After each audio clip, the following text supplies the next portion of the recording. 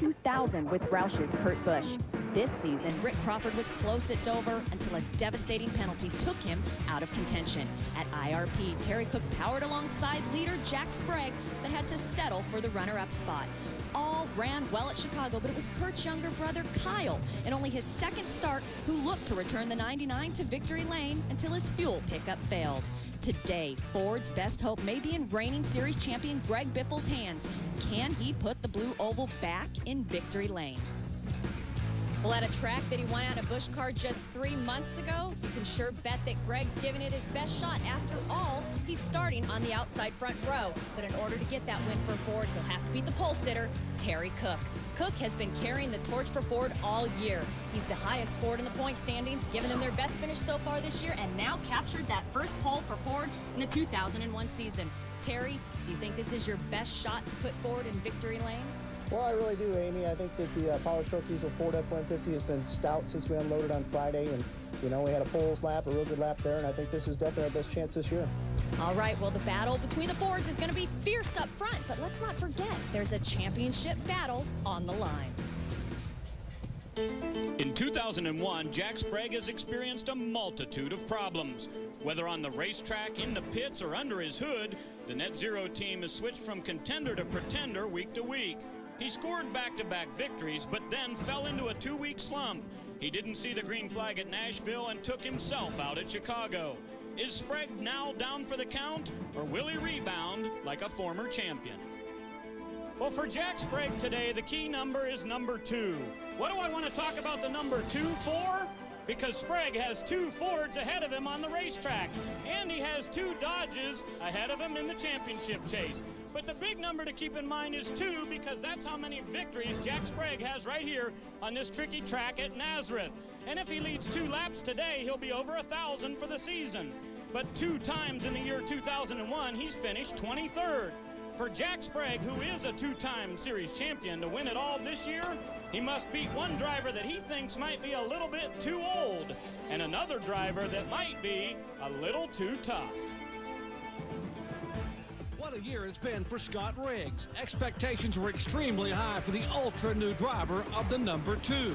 Just 4 races in, Riggs scored his first career Truck Series victory at Martinsville, then followed up with wins at Dover, Kentucky, Nashville, and Chicago to become the winningest driver this season. That rally has put him atop the championship standings by a single point. Now the big question, can he stay there? Coming off back-to-back wins, it has been a storybook season for this Cinderella of the Truck Series. But the big question this week, Phil, is has the glass slipper fallen off? Doc, Scott Riggs and his Ultra team came here to this racetrack Friday morning for an open test session. They struggled with the racetrack. They struggled with the truck. They got it together enough Saturday morning to qualify barely in the top 10, but they struggled again in happy hour after qualifying. There's a lot of concern in that camp. Considering the shuffle at the top of the points here the past 3 or 4 weeks, how safely does Riggs have to play it here today? Doc, I think if you could look at his eyes right now, there's a look of concern. If he can get out of here with a top 5, top 6 finish, I think he'll be tickled to death. Well, this series points chase has resembled a 3-ring circus at times, and with just 7 races remaining, a lot of drivers are still battling for that elusive championship chair.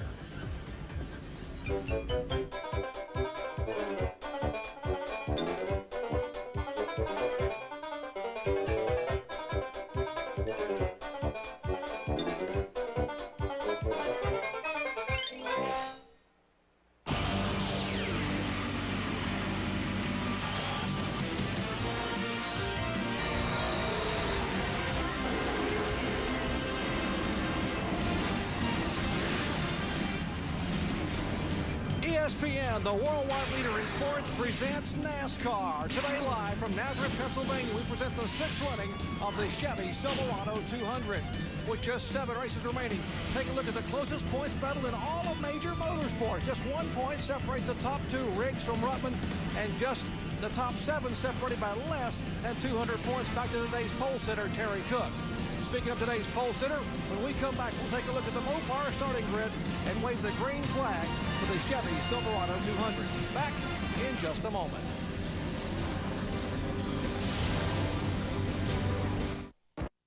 And take a look at our Mopar starting grid for the first time this year in all Ford front row. Terry Cook's 3rd career pole, his first since August of 1998. And there's the reigning series champion, Greg Biffle, who won the Busch race here back in May. Back in row 2, two-time Nazareth winner Jack Sprague alongside leading rookie candidate Travis Quapple. Back in row 3, the man who led the most laps at Chicago Motor Speedway, Rick Crawford, brings the Milwaukee Electric Tools Ford inside row 3. And beside him, Ricky Hendrick, another impressive rookie. Back in row 4, Dennis Setzer, who won it here last year all the way from 19 starting spot, and Ted Musgrave. And in row 5, Lance Norrie coming off his career best finish of 3rd last week in Chicago. And there's the points leader, Scott Riggs. Back in row 6, we have 19-year-old John Wood, an impressive rookie in the Roush truck. Corey Gibbs, 10th in points. Back in row number 7, we have Joe Ruttman. Dominated this race from the pole last year, but finished 2nd. And Jimmy Hensley, a Busch winner here at this racetrack. Row 8, Billy Bigley trying to stop the bleeding a little bit here lately. And Tom Carey won the Busch North race a couple weeks ago at Watkins Glen. Row 9, Matt Craftsman, another impressive rookie with a number of top 10s this year. And Carlos Contreras, who's playing hurt due to a garage area accident earlier this week. Bobby Dodder coming off a great 10th place run a couple of weeks ago at IRP. And Lance Super, 12th, his best this year. Back in row 11, Michael Dawkin led this race for 5 laps a year ago. There's the Winston Cup veteran Morgan Shepherd. Back in row 12, Mike Olson, who leads the Busch North Series point standings, making his 2nd ever start in the NASCAR Craftsman Truck Series. And Rodney Sawyer's a short track ace from South Boston, Virginia. Ryan McGlynn comes back after a great run at Kentucky early in the year. He had an 11th place finish. And beside him, the Winston West veteran Larry Gunzelman. Back in row 14, there is Stan Boyd, flanked by Willie T. Ribbs. Row 15 brings Brian Rose and Jerry Hill. Back in row 16, Tom Powers and Ricky Sanders. And other provisional starters, Sammy Sanders and Jonathan Price. Back in row 18, Jerry Miller and Conrad Burr. And we'll have 3 onboard cameras here today, including our points leader, Scott Riggs. Get a nice shot of him inside this truck. Here's Ted Musgrave, the Mopar Dodge, looking out his front windshield. And how about our pole sitter? Impressive qualifying effort, Power Stroke Diesel Ford, 3rd career pole for Terry Cook, a Sylvania, Ohio driver, driving for K Automotive. How about some headlines for the NASCAR Craftsman trucks? Busch back in Richmond. We're talking about Kyle Busch, the impressive young 16-year-old. He'll come back in 2 weeks on Thursday night, September 6th, to run Richmond. Pirelli in a Dodge. That's unusual. Big Pirelli, who has won both in Ford and Chevrolet, going to try it in a Dodge. Possibly driving a Dodge by Petty, with Mark and Tim Petty involved there. And Harvick for the hat trick. Kevin Harvick back in the Truck Series, trying to win in all 3 divisions at Richmond in the same weekend. Glad to have you with us. We are set for the green flag at Nazareth, Pennsylvania.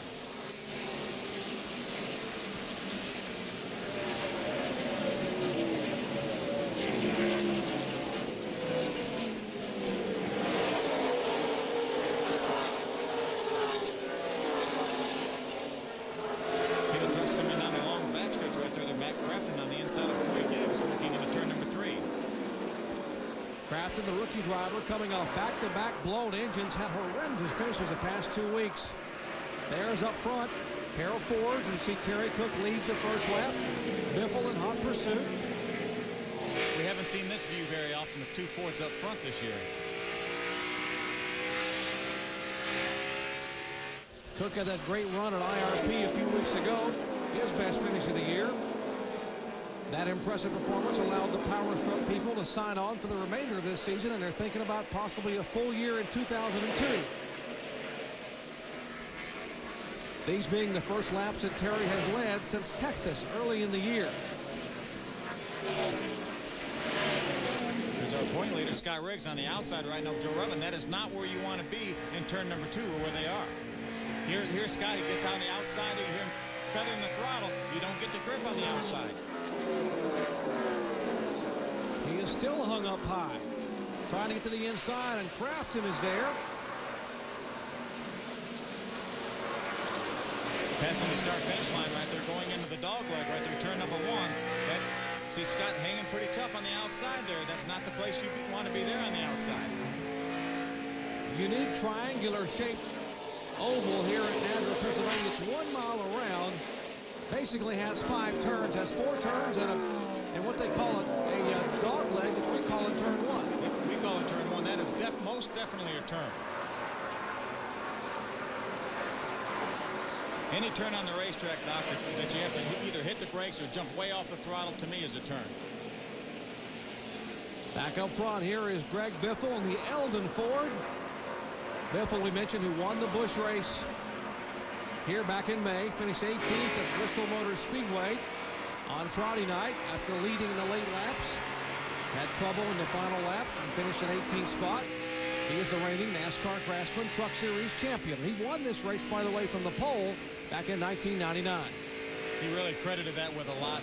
There's Stan Boyd, unfortunately having a tough deal. It looks like he may be out of the race. He takes the Bars Leak Splat Chevrolet back behind the wall, staying out of Holly, Michigan. Once again, here is Biffle moving in about a half a truck length away. Greg Biffle actually missed, obviously, the open practice day on Friday because he was racing in Bristol, Tennessee. And Kyle Busch shook down the truck for him. Greg said Kyle got it really close. He just fine-tuned it. But the fact that he had experience at this racetrack enabled him to jump in the truck and get fast right away. And for you, though, for those of you who watched the Kyle Busch impressive performance last week, here's Busch's teammate John Wood in the 50. The other Eldon Ford, they are battling for 9th position. That is that Lance Norrick, coming off his career best finish last week at Chicago Motor Speedway. He qualified third and finished third, and this truck that he is driving today was not the one he wanted to race here. That's right. He had a big wreck in practice. The guys were able to get his backup truck out and got qualified in the top 10. But you see right now he's losing a couple positions, got passed by John Wood. Now Joe Ruttman and Billy Bigley's going to take advantage of the opening. John Wood is just 19 years of age. He's had some pretty impressive runs. As you watch now, Matt Craftsman, another one of the impressive rookie drivers. Battle for the lead up front. Can Biffle hang on? He gets into shape. Gets sideways coming off the turn number 1 there. He made a little bit of contact with Terry, but Terry was heads up. Let him have a little bit of room. This is not Williams Grove. This is Nazareth. You don't brawl. You don't power slide through the turn. Hey, this racetrack used to be dirt, Doc. I can imagine how it was back then. It's a challenge now with asphalt. All right, Greg Biffle becomes our second leader of the afternoon as he goes by pole sitter Terry Cook to take the lead here on lap number 9. Talked to Greg this morning. Number 1, he got a good night's sleep last night. He only got about 3 hours of sleep the night before last after coming from Bristol. But he said he really had a good truck and felt like he had the truck to win. But the guys, two guys he was worried about are Terry Cook running in second and Jack Sprague running in third. All right, let's show you again. Hold on to the sofa, folks. We're going to show you what Terry Cook had to deal with here. Looking back from Terry Cook's onboard camera on the Power Stroke Diesel 4. Here comes Biffle. That's going down in through turn number 3 and 4 right there. Greg's looking to the inside, got up beside him, going into the turn number 1, the dog leg. Whoa! Some contact there. Little Ford F-150 friendship tap there from Cook and Biffle. That's what's going to happen all afternoon here at Nazareth Speedway. Back with more in just a moment. It's Pennsylvania NASCAR, exclusively here on the worldwide leader, ESPN, NASCAR Craftsman Truck Series action. We're in the early laps. And reigning NASCAR Craftsman Truck champion, Greg Biffle. And the Eldon Ford has pulled away to about a 2.5 lead over Terry Cook, the pole sitter, with Sprague back in third. Now, last year's winner, the Axiom Chevrolet driver, Dennis Setzer, is going backwards in a hurry. Let's check in and see what his problem is, right? Well, Jerry, Dennis has been on the radio talking to his crew chief about a bad vibration in the number 46. He said it feels like it's in the right front suspension or the right front tire, but he's not totally sure. He has been losing a lot of positions on the racetrack trying to just keep that truck from spinning out. Setzer, who won here from a year ago with a broken scapula. He hit the wall a ton up in New Hampshire. That was his one and only win of a year ago. Tom Carey going by on the outside there. You can tell Dennis is way off the pace right now. He had a great truck in happy hour. Take a look at Dennis Setzer here, the driver from Newton, North Carolina, 41 years of age, Axiom Computer Associates Chevrolet.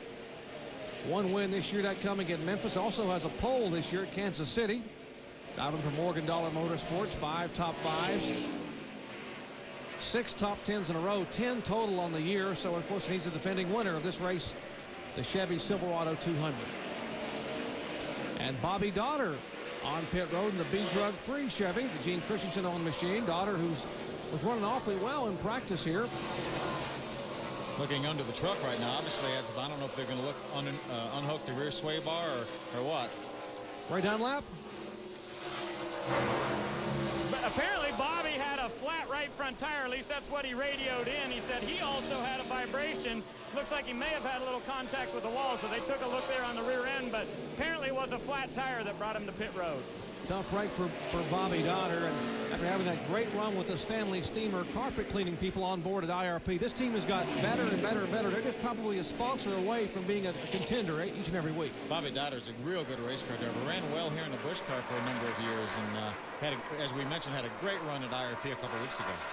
Here's the rookie battle. How about Travis Quapple in the Cat Reynolds Chevrolet from Mike Addington? Quapple being shown in the 5th position, and right behind him is Ricky Hendrick in the GMAC Chevy back in 6th spot. Watch right here now. Willie T. Ribbs are up-lapping Willie T. Ribbs. It depends on where you catch somebody as to how fast you can get by. We saw Greg Biffle open up a second-half lead. That's because he caught traffic at the right place, and the guys behind him, Terry Cook and Jack Sprague, missed that traffic. You know, early in the year, Ricky Hendrick led the points battle pretty much week after week after week here in the Rebecca's Rookie of the Year standings. But in the last few weeks, Quapple has come on. Let's take a look at our freshman feud. You see that Travis Quapple, basically, although he has not won a race, his average finish is better than Ricky Hendrick's. And he is currently 4th in the points. Hendrick is 5th. In fact, Quapple has been the highest finishing rookie 5 weeks in a row for a total of 10 times this year, and comes into here with a 12-point lead in the Rebesta standings over Ricky Hendrick. Ray? Well, Jerry, you talk about that average finish for Travis Quapple. Actually a 7.1 so far this season, which is really great. But I think the big differential is the fact that he's only led in 7 races this year, where Jack Sprague has led in 14 of those. So that is one of the things they've talked about here today, is it's very important for them to get that number 60 out front once today to get those 5 bonus points so they can keep making their way up in this points race. Back up front, heavy traffic for Greg Biffle in the 99. A flat racetrack, triangular in shape in Nazareth, Pennsylvania. That's the challenge today for the NASCAR Craftsman Truck Series drivers. The challenge for the crew members, you got to be quick on pit road because track position is critical. Back in just a moment. Trucks roll into Richmond to light up the night. Where there's smoke, there's truck racing, and where there's a short track, there's got to be some short tempers. Catch all the action next Thursday night, September 6th, 8 Eastern Time on ESPN2. Let's see if Ford can break into the win column. And that's if they don't win today, because we have 3 Fords in the top 5 right now, including our leader, Greg Biffle. And we mentioned that this 99 truck will have Kyle Busch aboard at Richmond, a 16-year-old making his 3rd start. Kevin Harvick scheduled to come back and run the NASCAR Craftsman Truck Series. Maybe the preview of his team that'll run full-time in 2002. And Rick Corelli in a Dodge. Corelli had an emotional victory at Richmond last year. Everyone out there in the stands, the folks on pit road, stood and applauded as Rick Corelli got back in the victory lane for the first time since that head injury a year before. That was a great run last year by Rick Corelli. Really dominated that race. There's a 2nd place runner, Terry Cook, right there. He's about a second and a half behind right now. It all depends, again, on this racetrack is how you catch traffic. You can be right on the leader's bumper. If he catches the truck, if he gets by him going into one of these flat turns, he can come out of the turn with a 2nd lead. We're looking at Terry Cook right now. I talked to Terry before the race, and he says, I have the ability to shift, but I don't plan on using that unless I get really bound up in traffic.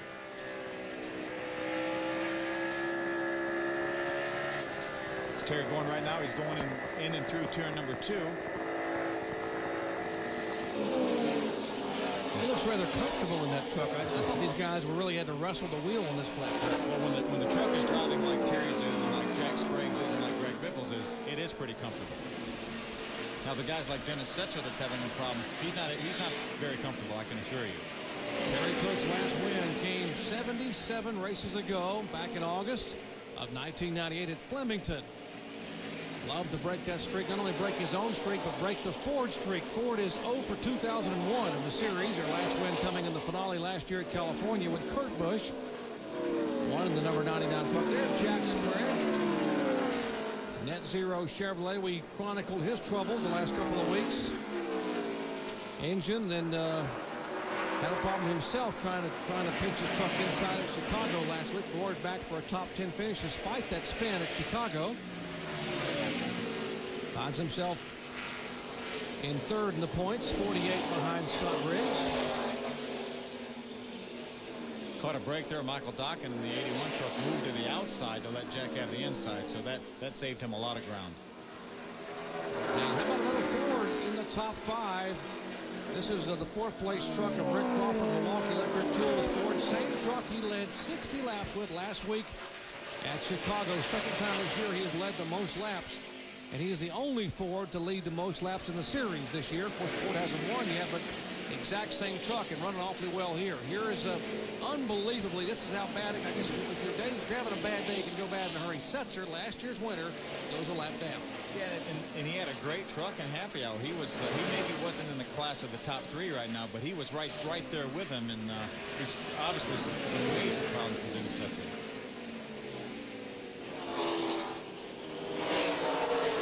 It's hard, as Ray mentioned earlier, talking to his crew chief Danny Gill, that he had some sort of a vibration, and it's hard to drive these things down the corner at 140 or 50 miles an hour when the thing's vibrating and you're wondering if the front wheel's going to fall off. And we told you this track's essentially flat. I mean, turn 1 is 3 degrees, turn 2 is 4 degrees. You really got banking in turns 3 and 4. You got 6 degrees there. So essentially a very challenging triangular. The drivers call this a roval.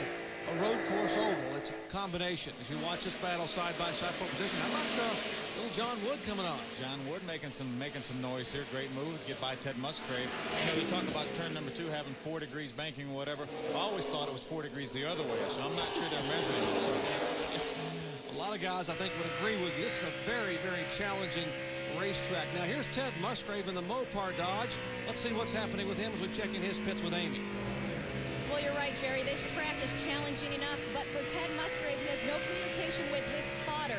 So he's being very cautious, especially like we just saw there with the 50 truck of John Wood. Now, his spotter, Eddie Thrapp, was a little bit sick this morning, so they don't know if he's sick and has just left the spotter stand or if maybe his radio is not working. So aside from this being a tricky track for Ted Musgrave and never running here before, he's running alone with no spotter. Well, Amy, we actually are just right above the spotters here at the top of the grandstands, and we can see Eddie Thrapp down from us. He is with straw hat on and the radio on, and he is actually washing the truck, so maybe they have a radio problem. But here's you see Dennis Setzer on pit road in the Axiom Chevrolet, right? Well, Jerry, they just decided they couldn't stay out there any longer. Dennis said the truck just felt like it. Now they have a problem is the truck has actually gone over the air gun. So they're going to have to jack up that right side, run over that air gun a little bit. So when things go bad, they've really gone bad for Dennis Setzer. Well, when it rains, it pours here, but fortunately we have no rain. We have nothing but sunshine here at Nazareth, Pennsylvania. Great day here in Nazareth, about an hour and a half north of Philadelphia. Side of the X Games, as we are in the early laps here of the NASCAR Craftsman trucks. Chevy Silverado 200. There are the spotters up on top of the roof. Actually, we mentioned last week that Lance Norick had his best start and finish of his career, third at Chicago. Been a tough weekend for him here at Nazareth. Yesterday morning in practice, he had the same truck that he had run and finished so well with at Chicago, but not the same results. Hard impact into the wall as he climbs out. The truck is essentially demolished. It sure is, but look right behind his helmet. You see that black thing? That's a Hans device. So he had a head and neck support, so I'm sure that had a lot to do with the fact he jumped right out of that truck. That's High Boy, the truck they've named High Boy. Now it's just a High Bill. It's going to take a lot to repair that one. Fortunately, he was okay due to the NASCAR safety restrictions there. And just a moment ago, he has been on and off pit road. Right, Amy? That's right, Jerry. And aside from being in the backup truck and qualifying 9th, he had went a lap down early. They changed the entire setup after happy hour yesterday. John Munson decided, hey, let's roll the dice, let's try something new, and it did not work. So he came down pit lane, made massive adjustments, took on left side tires, disconnected the rear sway bar, and jacked a bunch of wedge into that 90 Chevrolet, therefore trying to make it where he is fixing the loose condition that he has so far. Thank you very much, Amy. Tough week after that great run last week at Chicago Motor Speedway. Speaking of great runs, how about the Eldon Ford coming by? That is Greg Biffle, reigning NASCAR Craftsman Truck Series champion. Looked to have a good run going in the Busch race on Friday night at Bristol, but And as the laps wound down, he ended up having some problems and finishing 18th spot. He sure did. He really had the lead late in the race, and right after a restart, went down in turn 1. He said he felt his right front tire going down, and it really get him to a poor finishing position, but it looked like he had a chance to win that race. Greg Biffle has led more laps and more races than any rookie in the history of the Busch Grand National Series. He led 17 races and 831 laps this year. That's how impressive he has been with 3 wins. He basically ties Steve Park and Kevin Harvick for the most wins by a rookie in the series. I tell you, Doc, it's an incredible what kind of pace he's setting right now. He's only within about 2 seconds of lapping our points leader, Scott Riggs. All right, let's check in his pits with Ray.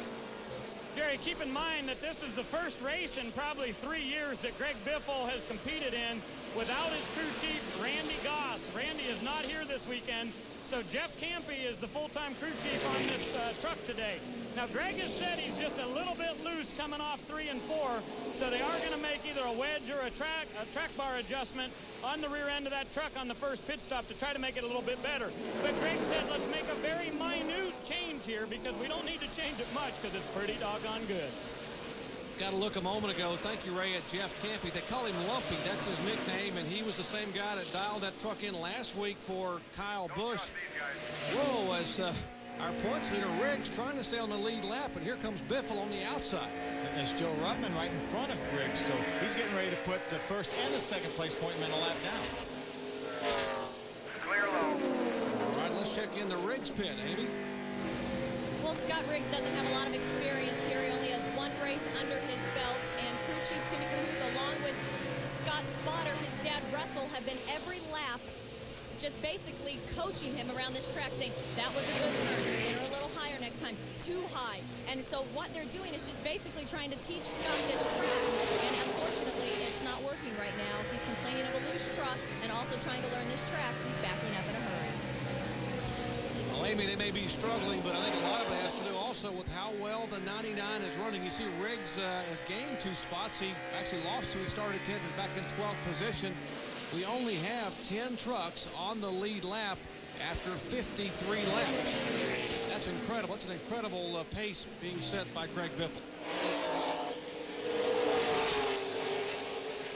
And we told you we got the tightest points battle in all of major motorsports. The points as of right now would have Ruttman up in front of Riggs. Sprague 12 points back in 3rd, then Quapple, then Hendrick. And every single position counts, and here goes another pass. You see that? Right now, he just took the point lead back from Joe Ruttman. Now he is back to 4 points ahead. And you know what, Phil? I am so excited. With just 6 more events after today, we could go to the finale in California and have 6 or 7 people that can win the championship in that race on that day. I cannot remember seeing a better point battle than we have right here in the Craftsman Truck Series. This is unbelievable.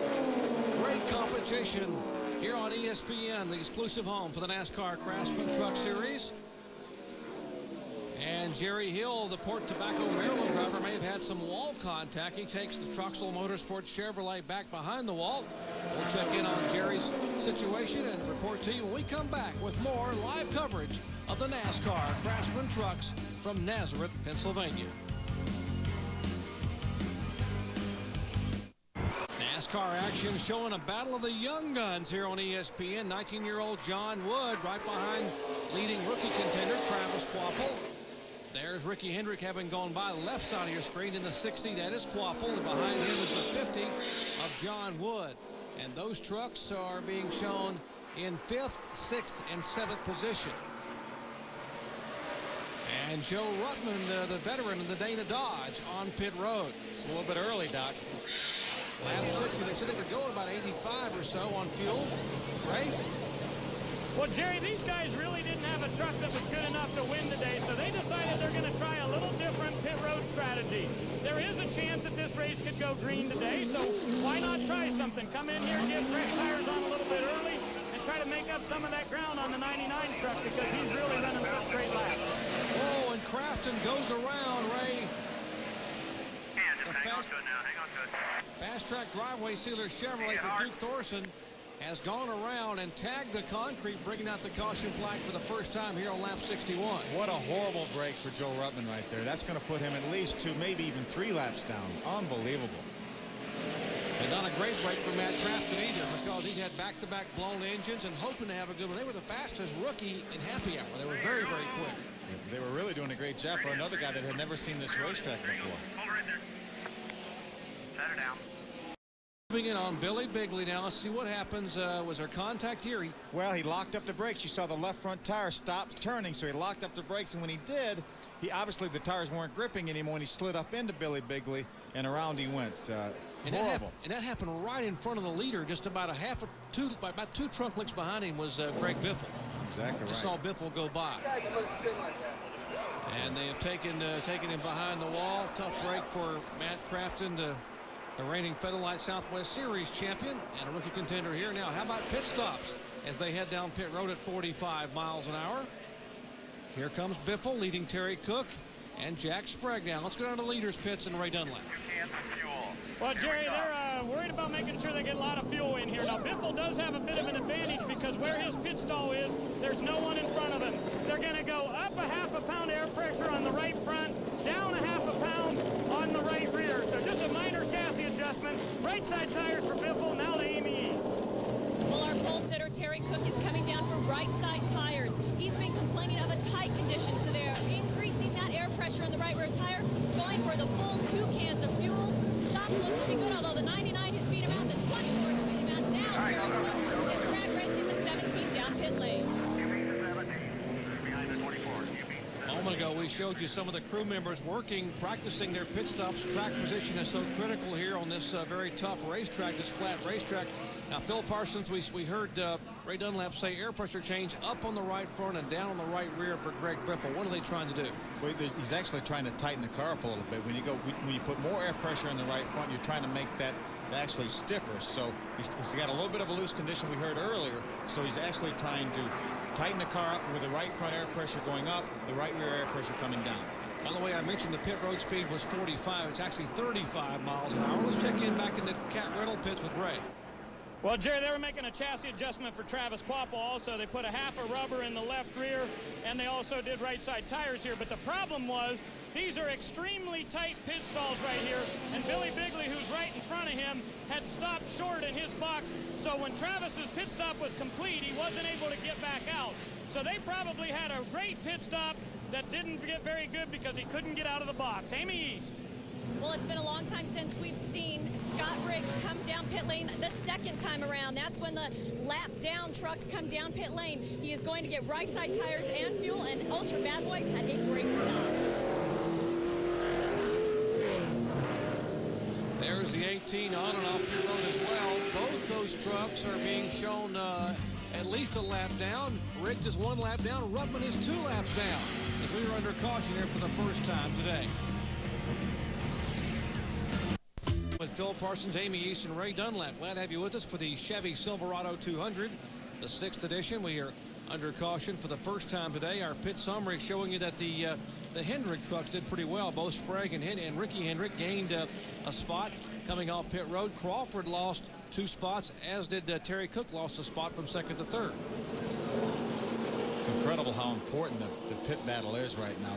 This racetrack is pretty difficult to pass on. Greg Biffle's not having much trouble passing anybody, but for the most part, it's pretty difficult to pass, so every position counts. And he got lucky a moment ago because when this caution came out, he was only about 2 truck lengths behind. Here's what happened on lap 61. See, that's Greg Biffle, the truck on the right side. You see Matt Craftsman on the inside. You're going to see the smoke here. See, he locks up his front wheels trying to keep off of Billy Bigley. And when he did, the truck would turn. Then he had to turn the wheel to try to keep from running into Billy Bigley, and around the back end went. Tough break for Matt Craftsman, one of the impressive young drivers. They're trying to get some gas in that truck. That's the fast track driveway sealers Chevrolet for Duke Thorson and company. That's the fastest part of the racetrack, going in that turn, in turn number 3 there, where he had his problems. So he hit the wall pretty hard. Craftsman has 2 6th-place finishes to his credit this year at Martinsville and Pikes Peak, has a 7th and an 8th as well, hoping to get his first top 5. We mentioned he was the fastest rookie in happy hour yesterday afternoon at a track that he had never seen before. So this is an impressive young talent. And we mentioned that Bobby Dodder had been on and off pit road a couple of times, and came down pit road, went to the garage area for a driver change, we're told. Ray, what were they doing? Well, Jerry, they decided to get Mike Olson, who's a competitor in the NASCAR Busch North Series that'll be racing here later, to get into Bobby Daughter's truck because Bobby is actually not feeling very well. And I said, you know, did you not think you could make the distance? He said, I didn't think I was even going to get it down pit road. So really, Bobby very sick here, and Mike Olson now is in the 08 truck. And Mike is the points leader for the Busch North Series, which will race later today. He's a two-time winner this year at the Busch North and won at Beach Ridge Motor Speedway in Scarborough, Maine, and at Star Speedway in Epping, New Hampshire. Mike making his second ever NASCAR Craftsman truck start. Yeah, he actually started the race in Bobby Daughter's team truck, but had trouble and was out of the race. And he ran New Hampshire early in the year. Here is Biffle leading him down to the green flag. He had a great start. It looks like Dennis Setzer spun the wheels, who was on the inside line, front row inside line. Looks like he spun the wheels, and that's why Greg got such a great run.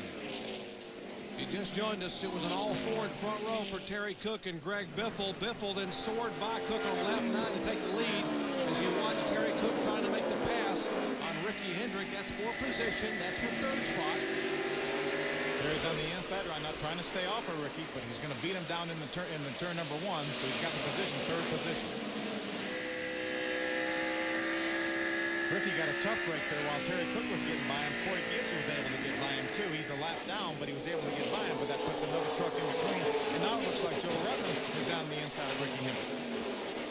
A lot of our better trucks like Rutman, you see running at the front most of the weeks are showing laps down. Rutman is 2 laps down because of the pace that Greg Biffle has set here early on. That is a 17, which is the 4th place truck. That's Ricky Hendrick. Then the Dana Dodge on the inside is Rutman, who is 2 laps down in 19th position. Tom Carey on the inside trying to get by Ricky Hendrick also. Ricky's got to get back to the bottom of the racetrack here. He's got a better truck than those guys, but he cannot stay on the bottom. Tom Carey being shown in 12th spot, a lap down. There are only 9 trucks on the lead lap by virtue of Biffle's pace early on here in the first 70 laps. There's Ted Musgrave right there. Ted's in the 6th position right now. Rick Crawford ahead of him in the 5th position. Going by the start-finish line.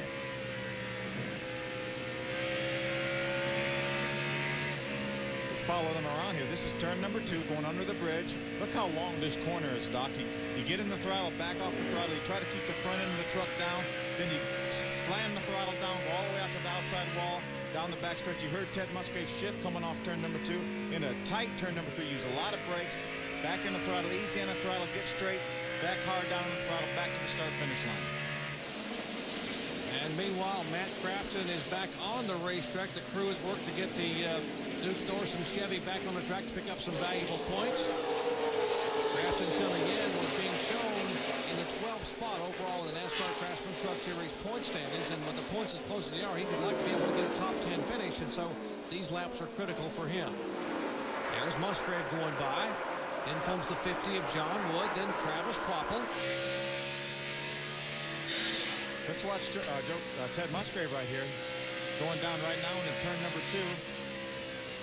I think we'll see Ted Musgrave as he comes off turn number 2 shift into the 4th gear. I think he's in 3rd gear right now. He carries most of the racetrack in 3rd gear. Let's see if he shifts coming. There he goes to 4th gear, coming off turn number 2. Now he's back into turn number 3, all the way back into 3rd gear. Now he'll run that all the way back around the racetrack, so he's in 4th gear for a very short period of time. Musgrave in the same truck he finished 7th with last week at Chicago. And here comes John Wood, the 19-year-old, just sailing by on the inside. How about another? I bet Ted said, where do these young kids come from? There goes Wood by me. Now here's Quapple banging on the back of me, trying to get by. It's a group of 4 trucks right there that have never been at this racetrack here, so they're adapting pretty well. All 4 of these trucks are still in the lead lap. And of course, none of them have won. Although Billy Bigley has run in all pro races here in the past, but he is in the 75 in the Wayne and Connie Spears manufacturing machine. We're talking about the 50, the 1, the 60, and the 75. Wood, Musgrave, Quapple, and Bigley. That's 6th, 7th, 8th, and 9th.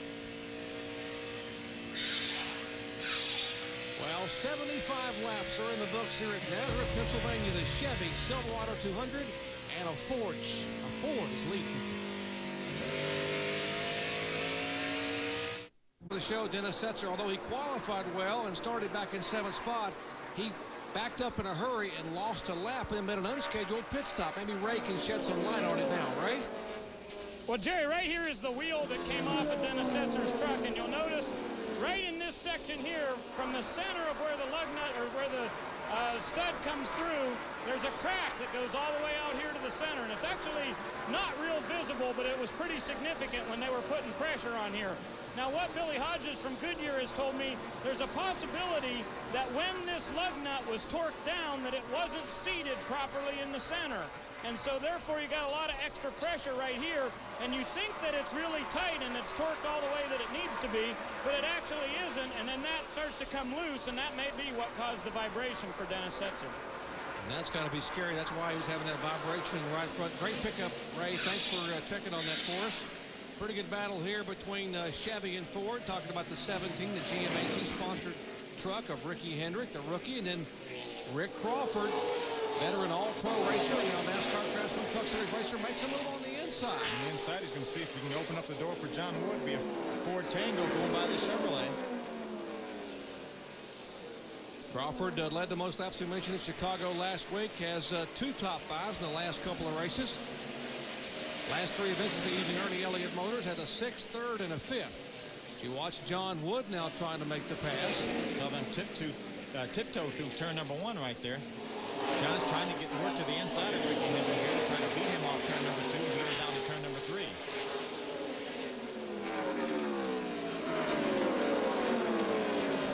John Wood's dad, Eddie Wood, came up from Bristol, Tennessee, where Elliott Sadler finished 11th last night driving the Winston Cup car. So Eddie up with the spotters, watching his 19-year-old son go right by Ricky Hendrick. Well, Ricky actually got in the corner too hard on the outside, turn number 1 there, and he lost grip and allowed 3 trucks to get by him in addition to John Wood. Now he will fall all the way back to 9th spot as the final truck on the lead lap.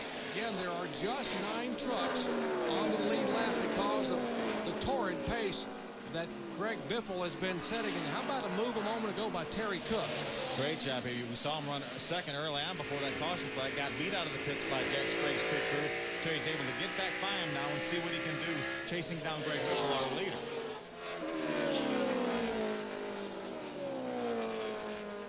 Power stroke diesel on the side of Terry Cook's truck for the remainder of 2001. Here's Cook a moment ago. Great pass. Got the truck turn coming off for turn number 4 right there. Got on the inside. A little bit of contact maybe, but beat Jack down in the turn number 1, the dog leg.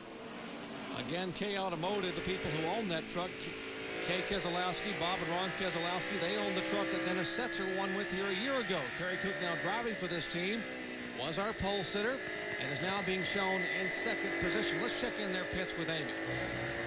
Well, Terry had just radioed into crew chief Bob Keselowski that he feels as though the truck is getting better and better the more laps that they run. He had said the same thing just prior to that caution, and now they're glad that they're back running some green flag laps in hopes that he can get back on track and try to run down that 99 truck.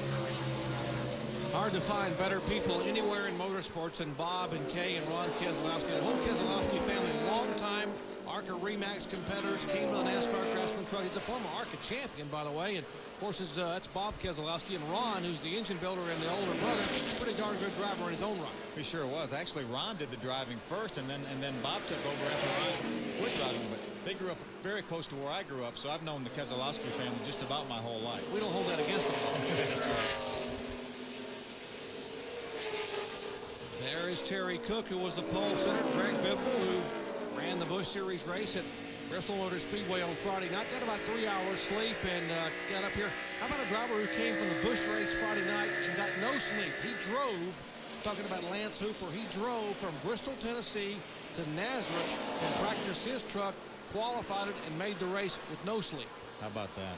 That's desire. That's dedication. Absolutely. Give a call to Lance Hooper, the former Winston West and Southwest Series champion. Well, we are closing in on the halfway mark here. Just over 90 laps complete as Biffle continues to show the way here at Nazareth, PA. NASCAR Craftsman Truck Series action continuing here as we move in on the halfway point. Greg Biffle trying to put the Blue Oval Boys, trying to put Ford back in victory lane for the very first time in 2001. And how about Travis Quapple in the Cat Rental Chevy, headed behind the wall? Rick Wren and company. Quapple had been running in the top 10. Ray, what's the problem? Well, Jerry, I'm not sure if I've got this story right or not, but I just heard him say the fire extinguisher went off inside the truck. So I'm on my way to check it out. They're in the back in the garage here. We'll be with you in just a second. Have you ever had that happen before? I have. I had it happen during a race one time. I can't believe that was the problem. The fire extinguisher may have went off, but I cannot believe that's what put him behind the wall, because you can run without the fire extinguisher. Obviously has nothing to do with the engine running, so it's probably not a safe situation, but they're looking under the truck, so something else has gone wrong. And after having 5 consecutive weeks where he was the highest finishing rookie and leading the rookie points by 12 over Ricky Hendrick, he is behind the wall in the garage. Let's go back to Ray. Well, Jerry, apparently it has to do with gears. Well, I'm not sure if it's the rear end gear or in the transmission, but they just said, let's find out what's wrong with the gear, because I think he's stuck in second, and that's no good at a track like this. Not for very long at all as I look beneath the truck there. Rick Wren and company, the Cat Rental, Mike Adderton on the Cat Rental. Now here is Jack Sprague in the Net Zero Chevrolet running in 3rd spot. We mentioned he had some troubles the past couple of weeks, and last week at Chicago in the final laps, there was a lot of beating and banging at Chicago Motor Speedway. We'll show you what happened. Take a look at Sprague. Gets a little tap from behind by John Wood here in the final laps. A little bumper tag. And then when the race was over, Sprague thought that it was Coy Gibbs, so he bangs Coy Gibbs' truck on pit road, and it's a mistaken identity. Now Gibbs and Ricky Hendrick have exchanged some words, and they bring in the coach. Says, wait a minute, 15 yards, unsportsmanlike conduct. It's mistaken identity. We didn't do anything. And Jack Sprague says, I'm sorry, you're right. It wasn't you, it was the 50 truck. So a little post-race shenanigans there at Chicago. Well, end of the race right there, those guys battling for position. Sometimes, sometimes there's some contact. We saw a little bit of contact last couple of nights at Bristol with the Winston Cup and the Busch Series. Some contact. 16 caution flags. Let's check in and update this story this week with the battling truck drivers with Amy. Well, then after all that confusion, Jack Sprague decided that he would go down and talk to John Wood and give him a little bit of experience and advice on how to race in the NASCAR Truck Series. Well, Jack was a little big talking because that conversation never happened. Maybe he thought that unsportsmanlike conduct that Coach was telling him about should have done it over with there in Chicago. And that was just after the race, before he ever got to victory lane to do anything. That was just happening down pit road. Sprague thought it was Coy Gibbs, so he gives Coy Gibbs right side of his truck a facelift, I should say, and they had to rebuild the right side of the MB&A Chevy this week because Sprague thought it was Gibbs that was punching him in the back on those last laps, and it was the rookie John Wood. As you said, a good case of mistaken identity. Absolutely, 15 yards from Coach, unsportsmanlike conduct. For mistaken identity. And there is Coy. That is the truck, by the way, that they had last week. Gary Showalter and crew had to replace the whole right side of that truck after that post-race incident on pit road a week ago. Coy's really running pretty well. He got a lap down early, but he's in the 9th position right now, but he's running right behind Rick Crawford, who's actually running in the 4th position. So he has a lot better truck than where he's running. Coy ran an all-pro race here a few years ago and finished 5th. The very first race he ever ran for the all-pro series was right here at Nazareth. How'd you like to have your very first start come at this tough racetrack? And he finished 5th. They got easier after this anyway. Let's go down to Ray and check in. I think he's caught up with Travis Quapple. Well, Jerry, he still sits on inside the truck here. Travis, apparently a gear problem. Were you shifting out there at all on the racetrack? No, we were just right along in 4th gear. It was pretty disappointing for the team. We had a pretty good truck. We were riding around in the top 10, and it was a really loose truck, but we were going to make a few more adjustments, and we've been right there with the leaders, I think. But that's just a bad day for the Cat Rental Store team. We were riding around the top 10 doing what we need to do, and we just had a mechanical failure. You guys really have been the picture of consistency so far this year. Yeah, we have. I guess, Daytona, we started the year off rough with the accident there, but ever since then, we haven't finished with any worse than 12th. The team's been real good. We've been leading the Chevrolet Like a Rock Award, and that's what we need to do. We're going to have problems like this. The gears are going to break once in a while, and it's just unfortunate it happened here. Absolutely. 4th in the points right now, and Travis Quapple sits behind the wall, so he will take a big hit there in that part of in the points there. Well, he was 4th in points coming in, and as you watch Biffle going by again to put another lap down on the 2 truck. Who was our points leader, Scott Riggs. 103 laps are in the books. Back with more live truck action from Nazareth in a moment. Pennsylvania, I'm Jerry Parslow with Phil Parsons, Ray Dunlap, and Amy East. And there is Coy Gibbs, who is being shown 10th in the point standings and 11th here in the overall standings of the race. And now he is slowed suddenly and taken the MB&A Chevrolet behind the wall. So the youngest son of Joe and Pat Gibbs Older brother J.D. actually runs Joe Gibbs Racing. As you take a look at the 75 truck of Billy Bigley, trying to stay on the lead lap. Bigley is in 8th spot. Here comes Biffle. It's Biffle and Bigley, or Bigley and Biffle, depending upon your preference. As now Biffle will make the pass, and now we just have 7 trucks on the lead lap. Saw Greg Biffle get a little bit sideways right there, getting off turn number 4 here, trying to get the throttle down to get up the side pedal Bigley before they got to turn number 1. Billy Bigley running a brand new truck. It was new at Nashville and Chicago. They broke an engine at both places. They've gone back to their in-house engines this week with Doug Wolf building a pretty good motor. So now he's being shown in the top 10 in 8th position. Let's update Coy Gibbs with Amy. I was going to try to talk to Coy, but they went under the hood. He was having transmission trouble. He refired it. They pushed him off, so not sure exactly what the problem was, but I think we'll be seeing the MB&A Chevy back on the track here soon. There's our 7th place guy, Ted Musgrave, just got lapped by our leader, Greg Biffle. I tell you, this has been one of the strangest races we've had all year. We've had Travis Quapper, who doesn't fall out of a race. We had Corey Gibbs go behind the wall with transmission trouble. We've had Scott Riggs get lapped twice on the racetrack. Now Ted Musgrave gets lapped. Dennis Setzer has a cracked wheel. This is unbelievable. And Jack Sprague was a 2-time winner. Has led more laps than anybody at Nazareth. 205 laps coming in. Hasn't led a lap. Terry Cook was a pole sitter. He led 8 laps on lap 9. Greg Biffle took over from the outside front row and has led 104 consecutive laps. That's where we are right now. Lap 113 of 200. And Greg Biffle, the reigning NASCAR Craftsman Truck Series champion, driving for Jack Roush, and moving in on the 17 truck of Ricky Hendrick, who was the 6th place truck here this afternoon. Boy, not only does Ford may get their first win, they may dominate this game. They might. Between Terry Cook and Greg Biffle, they may lap all the rest of the trucks all together. How about Tom Carey in the 0-3, the former Busch North Series competitor? Tom being shown in 9th position, 1 lap down, having another great run. Had a great run at Loudon, New Hampshire earlier in the year. He sure did. He also won the Busch North race a couple weeks ago at Watkins Glen, past Brad Layton, I think, with 2 laps to go, next to the last lap, and won the Busch North race at Watkins Glen. Good race car driver. And he finished 11th at New Hampshire, finished 12th at IRP, and this is his 3rd start this year, so would love to be able to. Tom actually works for Andy Santerre and was driving a car that Andy Santerre fielded in that Busch North race up at Watkins Glen, as you said, and getting his first Busch North win of the year. Well on his way to a good, strong top 10 finish here.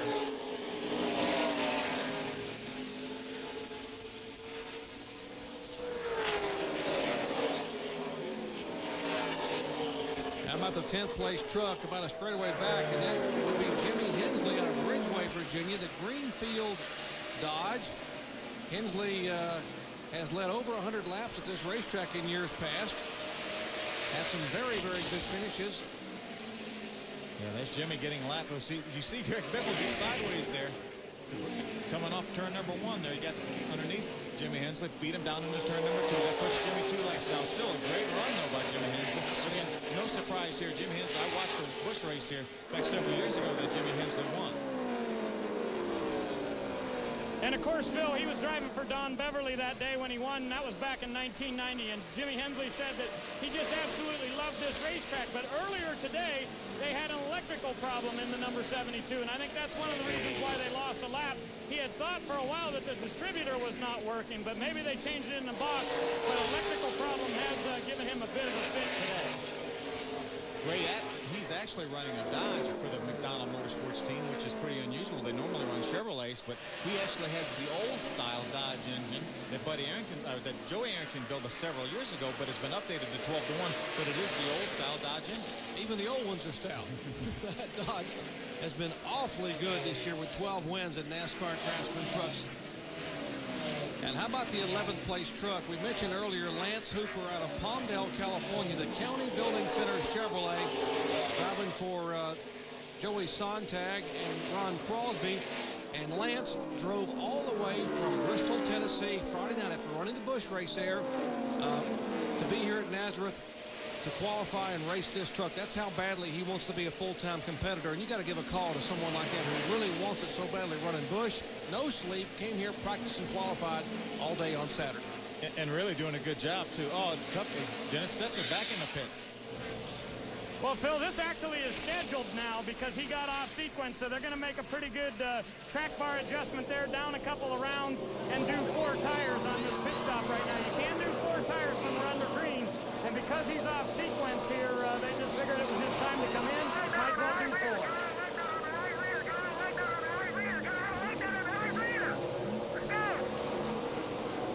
I think they're missing a lug nut in the right rear. I think that was the summary. I think that was pretty clear. I think that was pretty clear that they were trying to explain we had one more lug nut. It was on the right rear. Sets are on and off pit road. Frustration in the Axiom pits. Back in a moment.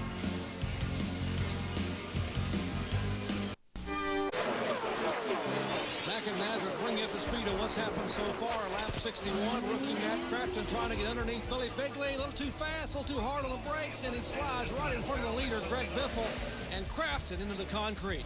He goes behind the wall. Tough break for the rookie. How about the leading rookie contender, Travis Quapple? Heads for the garage area. Possibly a transmission or rear end problem as they check for the ratchet in the right rear.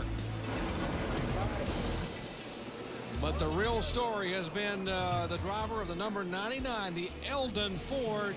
Great day for Eldon, Rubbermaid, and Sharpie. They're the sponsorship involved with Jack Roush Racing. Both trucks have Eldon sponsorship on board here in the NASCAR Craftsman trucks.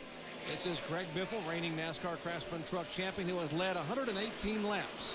You know, we've talked about the Roush trucks reevaluating their program. I think they pretty much figured out some stuff on their program right now. And they almost won last week going with little Kyle Busch. Let's go down and talk to Lumpy, otherwise known as Jeff Campy. Well, 1 week ago, Greg's talking to him on the radio here, telling him about their next chassis adjustment, but 1 week ago, things looked pretty bad. A week later, things look pretty good. How you feeling? We're feeling good. The Eldon Ford is running real good. We're just, you know, it's great to have Greg Biffle. I mean, you know, he's a great driver, and Kyle Busch done a great job last week, and we just had some misfortune, but we're coming along. We're doing good. We're a little freer than we'd like to be, but I think we'll be all right. What'd you learn last week? I know Jack had a little talk to you, said no big problem. This is a learning process. Yeah, that last lap, we all kind of brain faded, and we needed to slash it around a little bit more. We had the fuel. None of us thought about it on that last caution lap. So we learned, and we go on, I guess. Some of that's inexperience. A lot of guys on this crew with not a lot of experience, but the good news is the driver's got it, right? Yeah, he does. He's got a lot of experience. He can carry us at times. He's carrying them right now, guys, and I'll tell you what, with this kind of a performance here, you can't go wrong with Greg Biffle. Last week on a flat racetrack, Kyle Busch was leading, folks, with 13 laps to go under caution. And it's a flat racetrack at Chicago, and they didn't tell him to move the truck back and forth to slosh the gas around. If he sloshes the gas around, there's a small box in the right rear of the fuel cell that'll trap the gas. Now, I'm told it takes 45 seconds for the gas in that box to burn out. That last caution lap took 1 minute and 10 seconds. He ran out of gas. That's exactly right, Doc. Had he known, see, the racetrack is banked 3 or 4 degrees, so that's just enough at 35 miles an hour for the fuel not to get over to the right rear corner and get in the box. The box has trap doors, allows the fuel to get in, but not to get out, other than into the fuel line to go towards the carburetor. So when he ran around on the banked racetrack, all the fuel went away from the pickup. As you mentioned, in 45 seconds, it emptied out the box, and then he was completely out of gas. We almost saw history made last week at Chicago, folks. Kyle Busch is coming back at Richmond. He will run 5 of the last 6 events of the year if he is cleared by NASCAR's committee on young drivers. And if he does get the clearance after Richmond, he'll run maybe 4 more. They haven't decided which 4, but we could see history made at Richmond. And talk about experience in the Roush team. Returning for Roush, 79 starts, a 14-time winner, 40 top 5s. He won here from the pole back in 1999. And this year in Busch Series competition, 3 wins, equaling Steve Park and Kevin Harvick as the most wins by a rookie in Busch Series competition, winning at Nashville, Nazareth here back in May, and of course at Milwaukee. Biffle's last Truck Series win came back in July a year ago at Michigan, July 22nd of 2000 at Michigan, hoping to put Ford in victory lane for the first time here in 2001. Here's Travis Quapple, our rookie points leader, back on the racetrack. He's being shown in 25th position, 35 laps behind.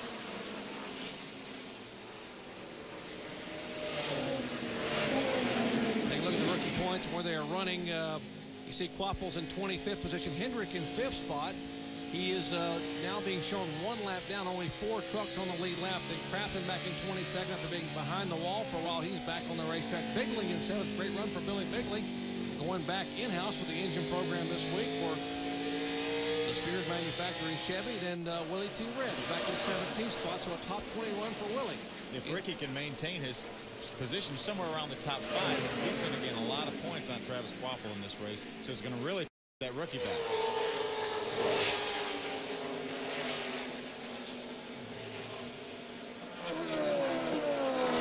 Well, 64 laps remaining here at Nazareth, Pennsylvania in the Chevy Silverado 200.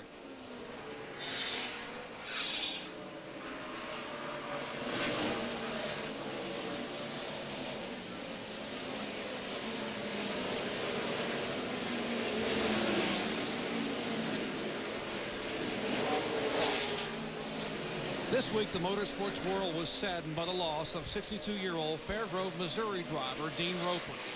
Roper, a 3-time USAC champion, apparently suffered a heart attack while competing at the Illinois State Fairgrounds last Sunday.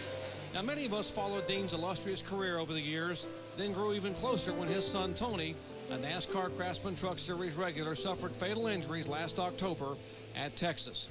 If there is any consolation to Dean's loss, it is that we all believe that he and son Tony are back together again.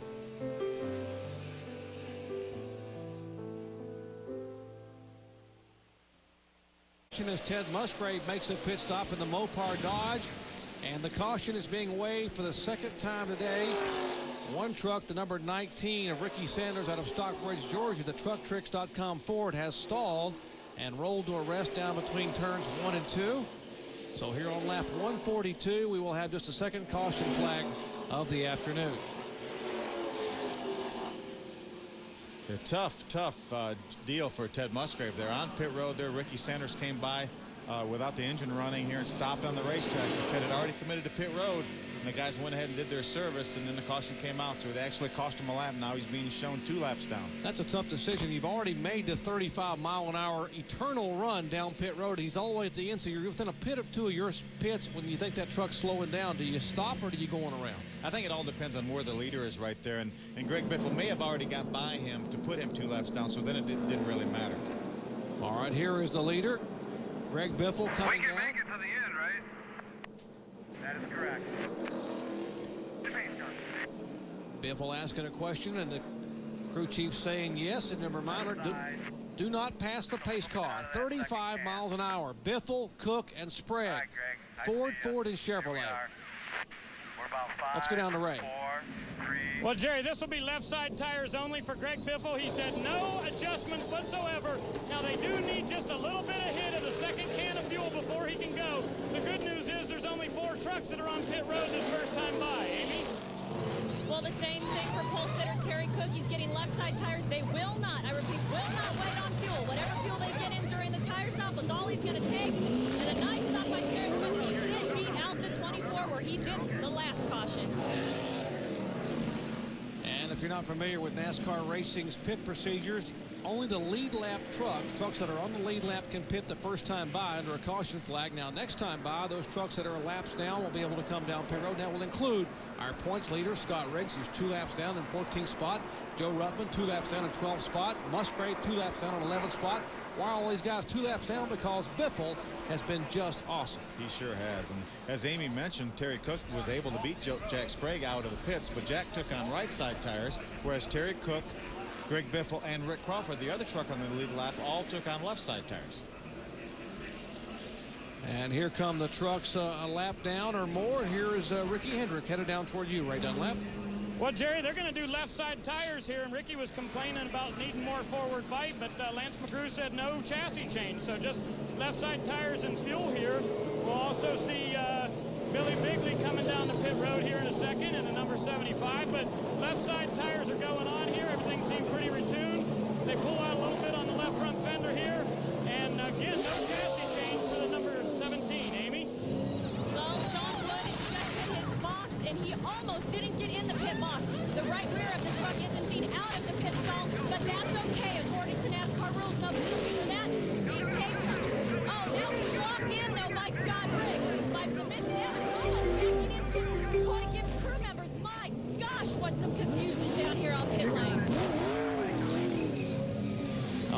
wild scramble in the pits there. John Wood trying to get out. He couldn't get out. He backs up, and Coy Gibbs is leaving, so they're dodging people and trucks in the pits. Back in a moment.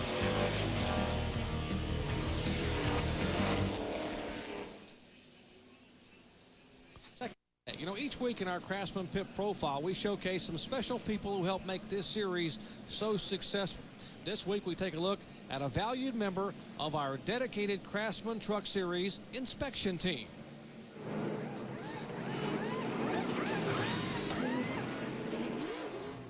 Rich Bergdorf has been a NASCAR official for the past 3 decades, which makes him the perfect person to ask, what does an official do on a regular Craftsman truck race weekend? First thing in the morning, we go under the hood. I check the carburetor, intake manifold, about everything under the hood. Make sure they're right. If they got something that doesn't look right, I try to make a suggestion to make it a little safer, a little better for them. Kind of more or less look for something that they might have overlooked or did wrong or unapproved. We don't have any illegal stuff. We just have once in a while something that's unapproved. And with all the important duties Rich has in a short 2-day weekend, he can always be found working with a smile on his face. It's a great job. The people are super.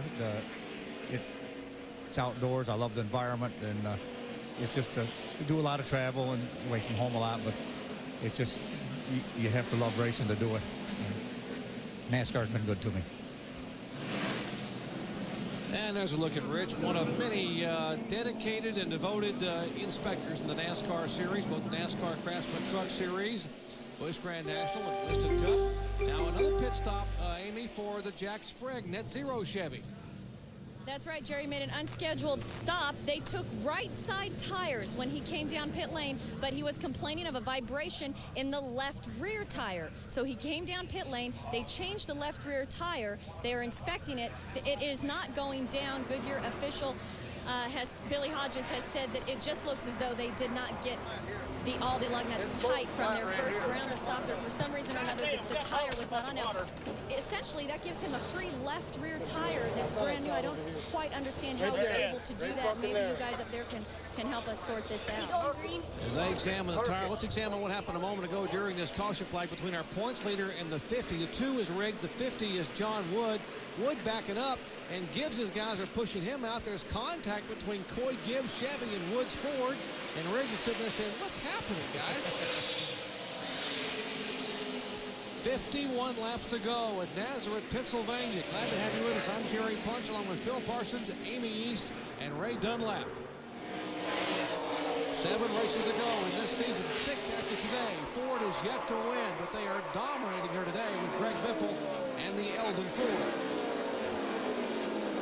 You know, Doc, we saw it, as Amy reported, Jack Sprague changed the left rear tire. It looked like right before we cut away, it looked like they had found a leak because they were pouring water on that tire. It looked like they found a leak because if they did not find a leak with that or a damaged wheel, then that should be a penalty for Jack Sprague. But undoubtedly found something. Did they, Amy? They sure did, Phil. Good eye. They did catch it, and the tire was going down, so a safe move by Jack Sprague to come down and get a new left rear tire. Good move, smart move with a 2-time series champion and 2-time winner here at Nazareth Speedway, Jack Sprague. In the Net Zero Chevrolet, Sprague a 3-time winner this year in NASCAR Craftsman Truck Competition. You know, even though he changed right side tires, as Amy mentioned on his first pit stop, on this previous caution flag, he came in and got a free left rear tire, but that's not necessarily that great a thing because now his tires are out of balance as far as number of laps. He has not changed the left front tire this entire race, so he has 150 laps on his left front tire, and his left rear tire is new, so that's not really a great situation.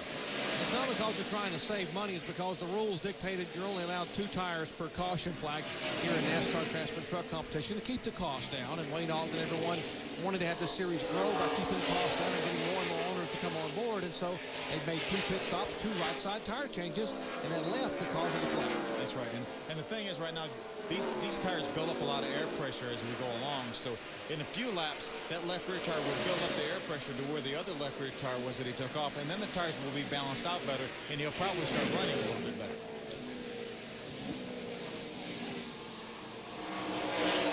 All right, deals being made in the pits, right, Ray?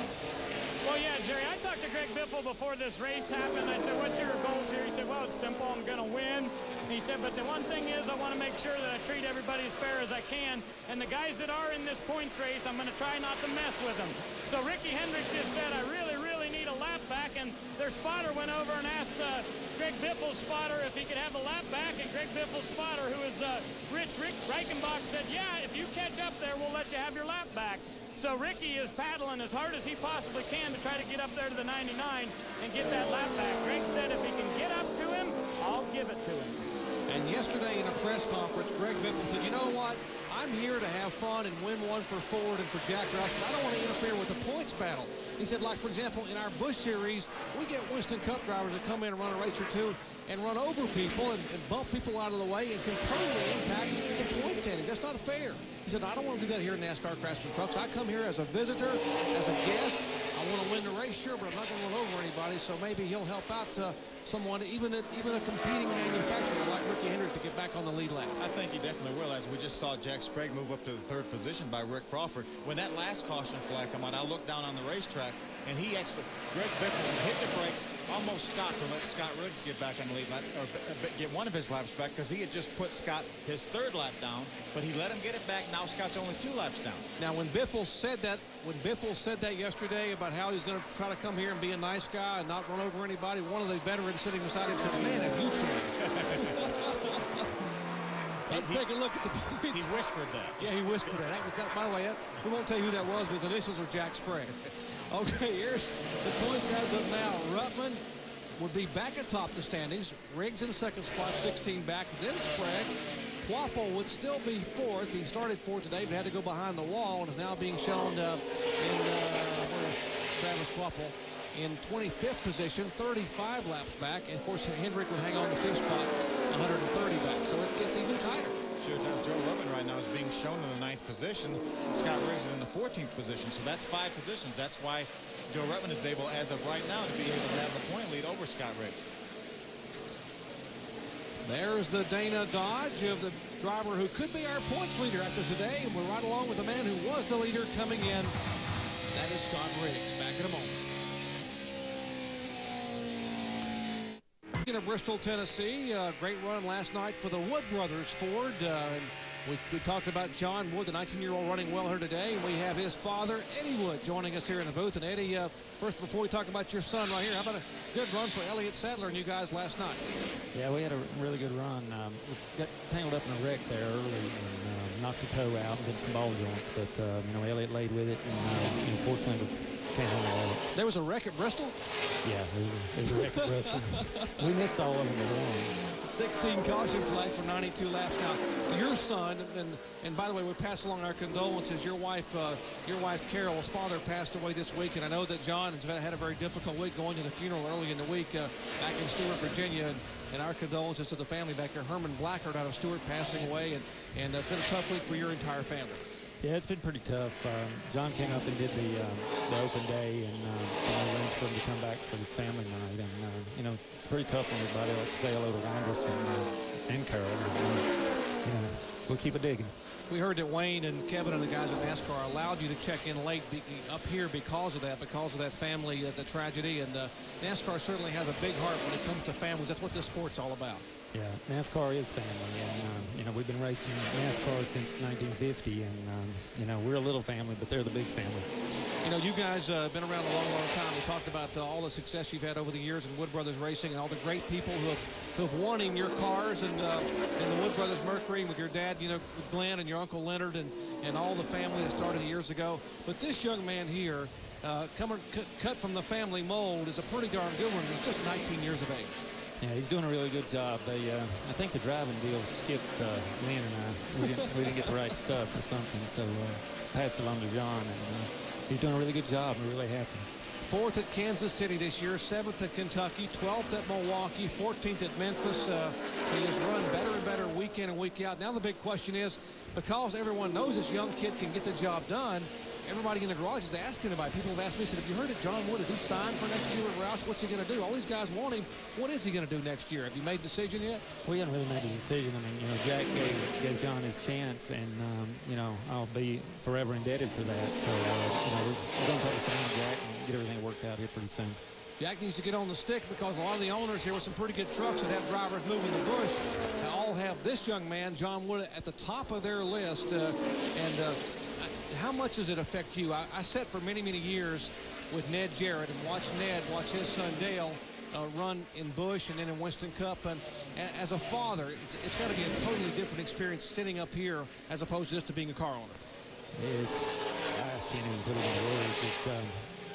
You know, I don't get to see him a lot, but when I can, I try to always come. But, you know, racing for Jack is Jack's family to me, and that's Wood Brothers, Jack Roush, that's family. And, you know, we're just tickled to death, you know, John's getting to do this, and, you know, we just want to help, you know, make everything work out. Well, Eddie, we wish you the best for the remainder of the year, you and the Wood Brothers team with Elliott Sadler. And thank you for bringing this young man to us and letting us be a part of what has been an exciting year for him and a very exciting future for John Wood. Maybe next year with Roush Racing and the Eldon Ford. And again, Max Jones and all the guys have done a wonderful job. And thanks for coming in and visiting for a few minutes. Thank you. Like I said, I would just love to thank those guys for giving John the opportunity because I wasn't able to do it. You know, we did all we could, but you know, they took him to the next level. And like I said, I'll be forever indebted. Well, Jack Roush has given a lot of people a chance to be able to get to big-time racing, and here indeed is another example of the young guys who are making a name for themselves in the NASCAR Craftsman trucks. News and notes in the world of motorsports, and for all the news from the NASCAR Craftsman Truck Series, log on to rpm.espn.com. The keyword is trucks. That's rpm.espn.com, keyword trucks. Updating your favorite driver, NASCAR's Craftsman Truck Series. 6 races to go after this week.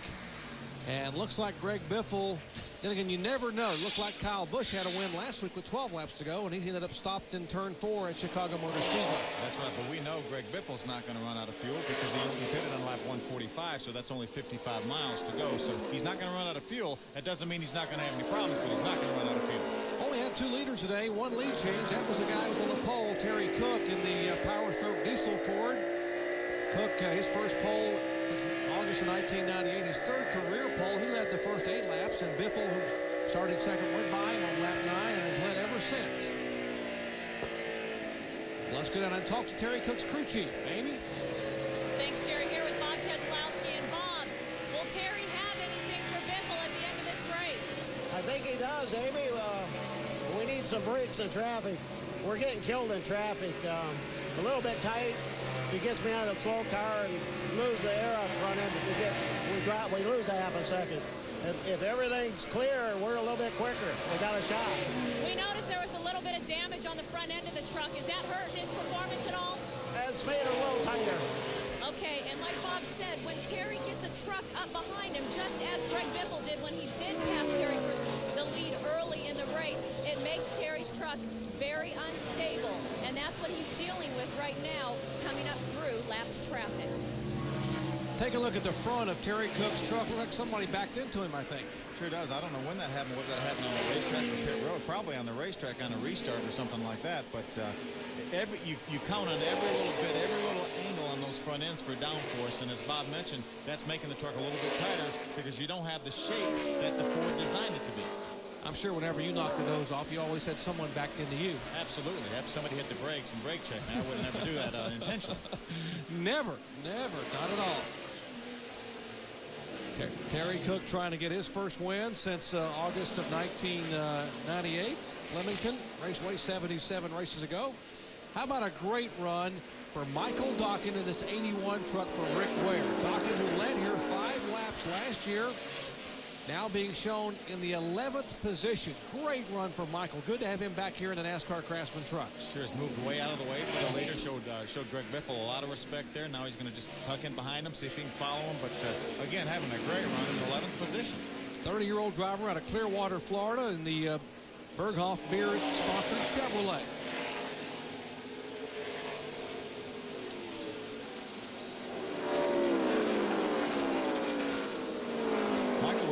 Competitor early on when the truck series was first formed, and then didn't run a whole lot over the last couple years, but good to see him back in Rick Ware's truck right here in the 81. All right, laps are winding down, moving toward 15 to go. We'll come back with the finish of the Chevy Silverado 200 from Nazareth in a moment.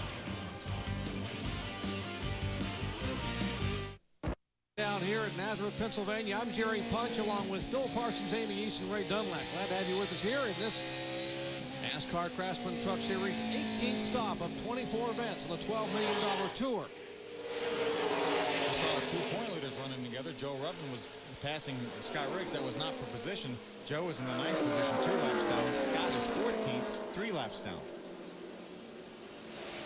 There's Billy Bigley right there behind Joe Rubbin. Billy is in the 7th position, 1 lap down, having a great run.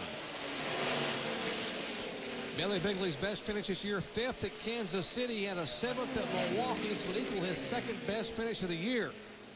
Wayne and Connie Spears Manufacturing Chevrolet. They went back to the in-house engine program for Doug Wolf and Company. So a tip of the hat to Doug Wolf and Company, having Bigley run awfully well here at Nazareth, Pennsylvania.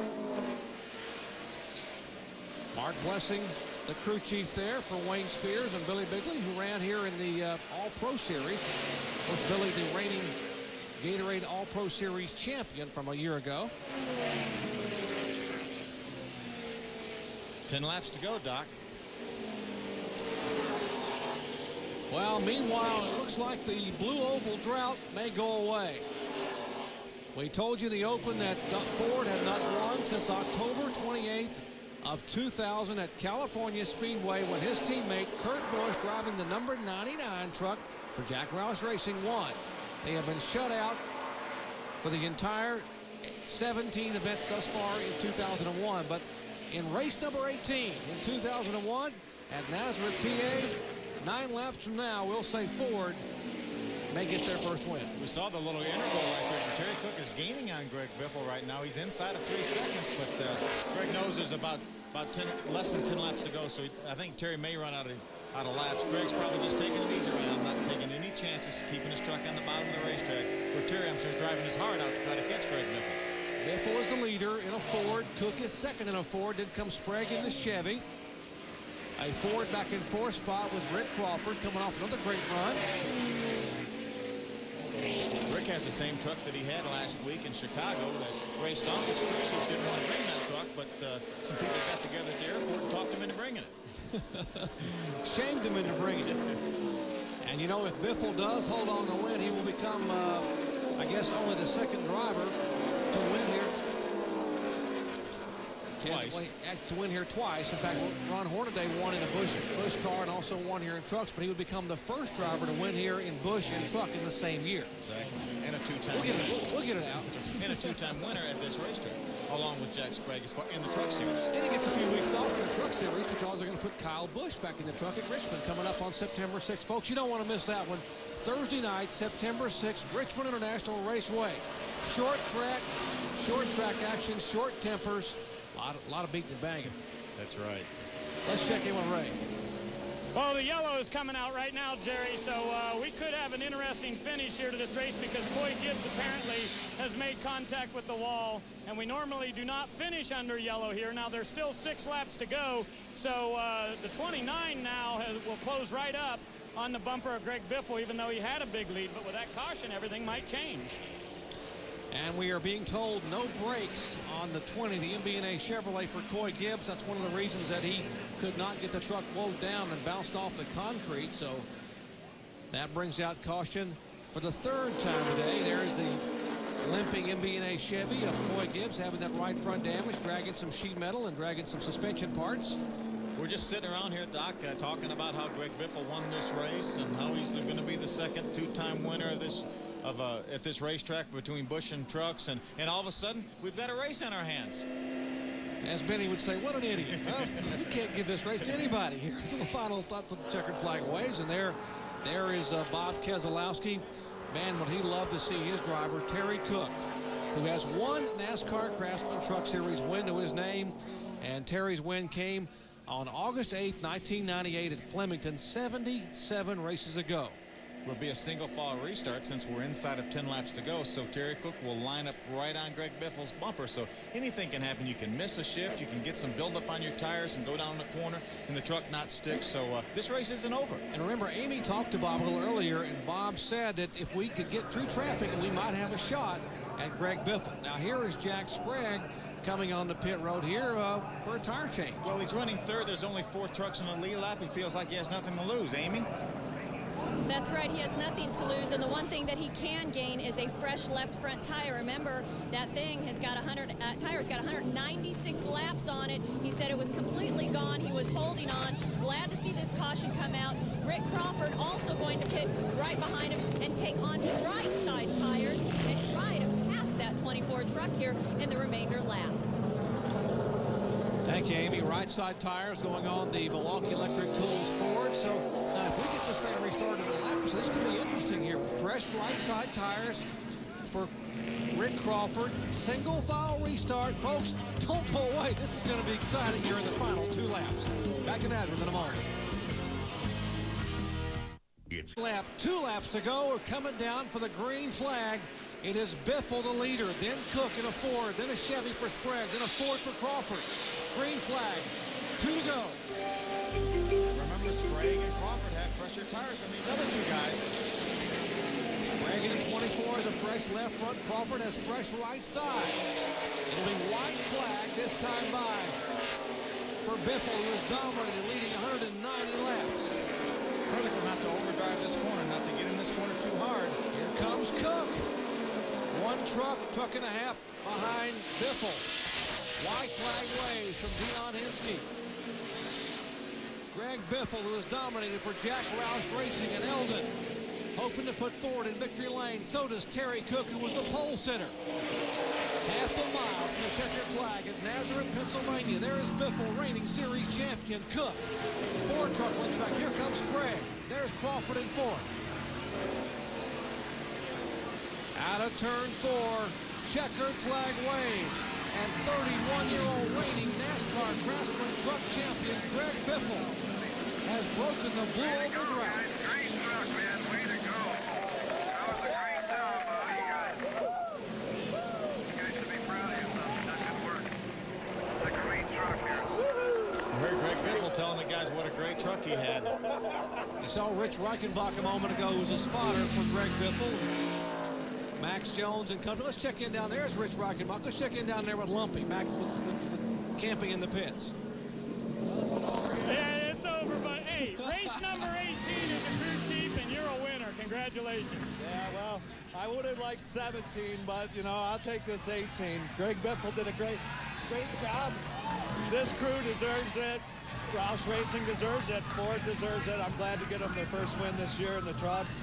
And Eldon, I can't say enough about everybody. What's been the difference, though, the last couple of weeks? To be honest with you, I got a great gal that just told me about 4 races into the season. She sat me down and said, you better get this stuff right because this is, you know, I'm counting on it. So I'd like to thank her, Lynette. I'm sure she's watching. And my kids, my family, they're all behind me. I mean, and a great crew behind you and a great driver, too. Go celebrate. Yes, thank you very much, Ray. All right, the winning crew chief, Jeff Campy, with his first victory in race number 18 of his crew chief career. And this guy knows how to do donuts. He is putting on a donut lesson here for all you prospective winners of NASCAR races in the future. That was outstanding donuts by Greg Biffle, his 15th career NASCAR Craftsman truck win. And Ford finally is in victory lane for 2001. But better than that, Ford is finally back to victory lane since last October at California. Greg, really overall just a dominating day today. How did you do it? I tell you what, it's just these guys right here. These guys worked really hard, and we didn't have that good a run at Nashville, and they worked really hard to bring me a good truck up here. And you know, we just the Eldon Ford F-150 is awesome today, and these guys did some great pit stops, and they made my job so easy. Kyle Busch drove it some in test day, got it pretty close. We fine-tuned on it, and I'll tell you, this thing was awesome. And the engines, man, I'll tell you what, this thing's got some yank off the corner. It was just really fun to drive today. Put on a nice donut clinic out there, too. Yeah, it was, I had to do the burnout. I haven't got to do one for a while over in the Busch Series, so I had to do one over here. Just like to thank Max Jones and Jack Roush and everybody that gave me this opportunity, Eldon and Coca-Cola, all of our sponsors. It's just been a great day for us. Talk about the pass for the lead, though. There wasn't a lot of passing out there, but the one you had to make looked like it was kind of difficult. Yeah, it was. You know, Terry Cook, my hat's off to those guys, man. They had a great truck today, and I tell you, the Fords are running really good right now, especially on these short tracks, and man, they had a good run, and it was tough. You know, I just got up under him, and and maybe got a little air off him. And I was afraid that he's going to get up behind me at the end because I was pretty loose. So I used up a lot of tire during that race. They want to keep Kyle's eligibility for Rookie of the Year next year, so you have to run one more race this year. Where's it going to be? I think it's going to be Phoenix, Arizona. We're going to wait and see, but I really enjoy running Phoenix again. I like that racetrack, so I hope we get to go out there. Okay, Greg Biffle, the victor today here at Nazareth. He gets his 15th win, and guys, remember, he won 9 of them back in 1999, but this one may be just as special because it's been a long time since we've seen a Ford here with the checkerboard floor. Exactly. Win at Ford's had 3 finishers in the top 4. How about Biffle to win, Cook in second spot. There's Sprague in the Chevy in third, Crawford back in fourth. So that's 3 Fords in the top 5. Hendrick is 5th as only 4 trucks finish on the lead lap. Good run for John Wood back in 6th position. Back 16 through 30. Great day for Carlos Contreras considering he was injured on Saturday here with an incident in his truck, hurt his back and the hip and hung on for a 16th place finish. How about you see Quapple back in 24th position. Travis Quapple, leading Rookie of the Year contender, finished 35 laps down. How about a guy who's got to be pretty pleased, although a little bit disappointed. Maybe, Amy? Yeah, Jerry, you can see a little bit of disappointment on Terry Cook's face. Terry, you've been carrying the torch for Ford all season. I know you really wanted to give them that first win, but what was your truck lacking there at the end of that race? Probably just a little bit of mechanical grip. You know, the Power Stroke Diesel Ford F-150 was awesome all day. Didn't have anything for Greg. He kind of was sleeping on us there during practice, and it was a lot faster during race trim than we thought he'd be. And, you know, we probably were just lacking a little bit up off turn 4, which is where he was driving away from us. We were pretty good everywhere else, but it's a shame. You know, we did want to be the first Ford to victory lane, but we're happy that Ford is in victory lane. Well, you're finishing second again. IRP, you finished second. You're ready to win one of these things, aren't you? Yeah, we thought it was going to be today. You know, it's we're knocking on the door. We're going to get us one quick. You know, we're in the championship hunt, but yet we're wanting to win some races, and we're focusing more on winning races than we are collecting points. And if we win races, we'll collect points along the way. So look out for us at Richmond. All right, Terry, I'm real proud of you today. Thank you. And a pair of Fords up front. They start on the front row and they finish 1-2. How about a little donut clinic, Greg Biffle style? The Eldon Ford in victory lane, and Ford breaks the drought. Back to Nazareth in just a moment. First from second, we'll take a look at the top 5, how close they are. And back to 7th spot coming into the day. There was 199 point separation. Now it's 161. It is getting tighter toward the top. It sure is, Doc. And 20 points right now between first and third with 6 races to go is essentially dead even. Folks, when the NASCAR trucks come near you to race, you got to come watch. We could have anybody be a champion in that top 7 or 8. Let's check in with Ray. Well, we got to find out from Jack Sprague about those tires at the end. I kind of figured with a fresh tire on there, you were going to rock it to the front. What was the deal? Well, I think it was coming there, you know, when we got the checkered. It was only 2 laps. So, you know, my big concern was, you know, don't make mistakes. Don't give Crawford the bottom because, you know, we saw what happened last week when I got beside Crawford and I didn't want him beside me. So, but I tell you, you know, Biffle stomped us. I mean, that was all there was to it. Guys on Net Zero Chevy did a great job. I was just loose. I think I found out why when we finally did change left to left. We had a hole in it. So, fortunately, we found it under the yellow, and it, you know, could have been a lot worse. So, you know, the truck was pretty good at the end, but, you know, the 29 and the 99 outran me all day, and they deserve to finish in front of me. So we'll take third and gain on some points a little bit and go to Richmond. We've got a great points race going, but you did not lead, didn't get any bonus points today. I know that concerns you. Well, I mean, I still gained. You know, we're only 20 out, and if we can just keep gaining, we'll be fine. You know, these finishing 23rd, 21st, and breaking and losing 80s and 90s at a time will kill you. So, hey, it was a great day for us. We can't win them all, and we know that. But, you know, we had the best Chevrolet, and we were only truck other than a Ford on the lead lap. That'll tell them something. What about the upcoming races? What's your best opportunities to win with what we've got left in this season? Every week's the way I look at it. We're going to try to win every race we go to. We tried to win this one, we just came up short. Okay, that's Jack Sprague, who finishes third today. Now let's go to Amy. Thanks, Ray. And Jack Sprague did a great job keeping Rick Crawford behind him there at the end. And Rick, I know you guys had to bully your crew chief, Rockin' Ray Stonkus, into bringing this truck and running it here. Aren't you glad you guys did that? Yeah, Dr. Punch and Phil talked us into it last week at the airport. We know it's a good truck. It's a great truck on the flat track. My hat's off to Ray and the Milwaukee Electric Tool race team, Lennox, Mobile One, and typical Nazareth today. I mean, we had a great race and a good race truck, but you had to play the lap trucks according to their plan, and then stay on the bottom, and a lot of trash build up, and also on the upper groove. So it wasn't really a 2-lane racetrack. But a lot of momentum kept here from Milwaukee Electric Tool Ford, and we're going to Richmond, and we're going to put Ford in victory lane so far. But you know, my hat's off to Ford and Robert Brooks. Been trying real hard to get Ford a 1-2-3 finish and even a win. So I'm happy to be part of another top 5. Well, ever since Rick Crawford has switched to Ernie Elliott engines, he's not just finishing well, you guys. He's finishing races, and it looks like Ford is back. How about 6th, 3rd, 5th, and 4th for Crawford, and for the 15th time in his career and the 2nd time this year, Greg Biffle celebrates in victory lane as a winner at Nazareth Speedway. Points leader, and let's talk to the old points leader from last week, Ray. Well, Scott Riggs is down here, Jerry, and we got to find out what went wrong with their day today, because it wasn't pretty out there on the racetrack, was it? No, not at all. It was a handful all day today.